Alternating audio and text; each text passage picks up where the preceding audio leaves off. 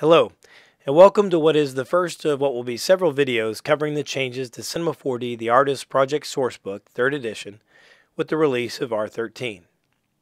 More videos will follow, including in-depth coverage of Cinema 4D's newest additions, including the Collision Deformer, C4D's Physical Renderer, as well as the built-in stereoscopic cameras and rendering options, and finally the overhauled character and rigging tools.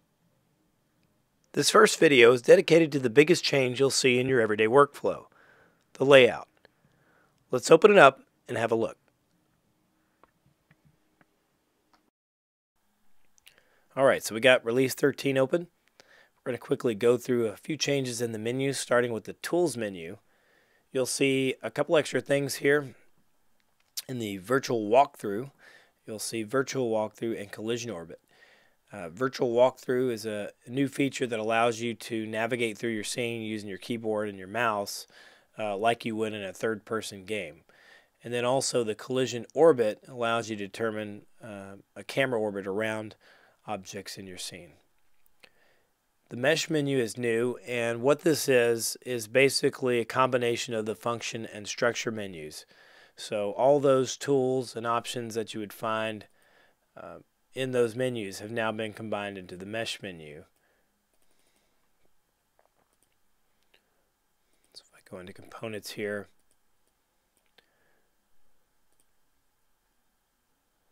you'll see now all these are available. So all these tools have now been combined into the Mesh menu.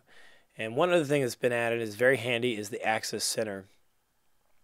And I'm just going to play with this right now. Let me go back to here in the Move tool.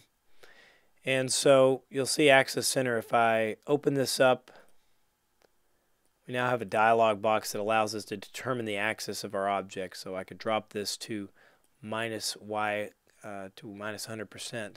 If I go to Auto Update, that's going to show me exactly where that axis is going to be put. So then I could also determine an X value. And now we've got that set up. We could say execute, close that down, and now we've changed the axis of that object. So very handy to be able to do that, and that's there at the bottom of the Mesh menu under Axis Center. Also new in the Character menu, these are going to have their own videos. We'll talk about these in depth later, but Character, C-Motion, and the Character Builder templates here. So loading and saving templates can be found here. We'll also talk about the Collision Deformer, new to Cinema 4D Release 13. Very powerful, excellent addition. Over here we have a layout menu, just a quick tab that allows you to scroll through any presets you have saved. You can see those listed down here. I don't have any. But then also some of just the standard setups, including your determined startup layout.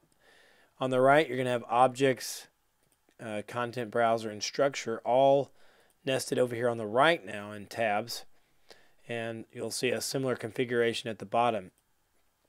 So you can still go to all those same places. They're just going to be laid out here a little bit differently. Also, as I said, you have the Layers Manager now already included but nested over here to the right, which makes it handy when you're adding things to your scene and you want to start separating those out, getting them organized, and just a more efficient workflow. You can quickly set that up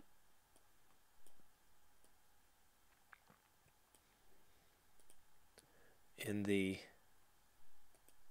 Layer Manager. I'm just going to turn a shadow on here so we have something to this scene. And so I can, as before, just click here, say add a new layer. Maybe type in something for this layer.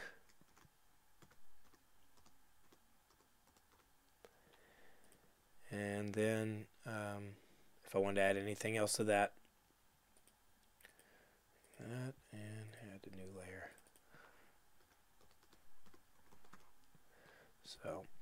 And that allows us, as we've done before, you can solo those things. So if you only want to look at certain parts of your scene, testing out animations, etc. It's nice to have that already included here. And of course you can pull it out. All these are configurable to however you like, but that's just the new preset.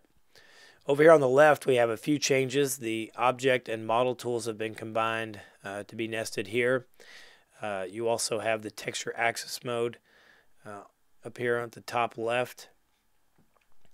And the object axis tool has been taken to the bottom. So if I come here in the move tool, I can come in here and adjust the object axis manually, and that's just been moved to the bottom. The viewport also has some changes. You'll see a new menu, the options menu, and this is going to include certain things that have been placed in other areas such as configure. So for any time you want to put something in the background of a camera view, or if you're wanting just to adjust how your view works, such as the tinted border. So if I want to turn this up and maybe change the color to make it easier for me to see what's actually in shot, I can do that here. And also one of the new features, stereoscopic, and I can enable that right here so I can see my scene in stereo 3D. And again, that's something that's going to have its own video talked about later on. We'll go in depth on how to set that up. So hopefully this will get you started in your scenes for the book. These are a little bit different, but pretty easy once you get a sense of how it's been changed. So good luck, and look for some new videos coming up soon. Thanks.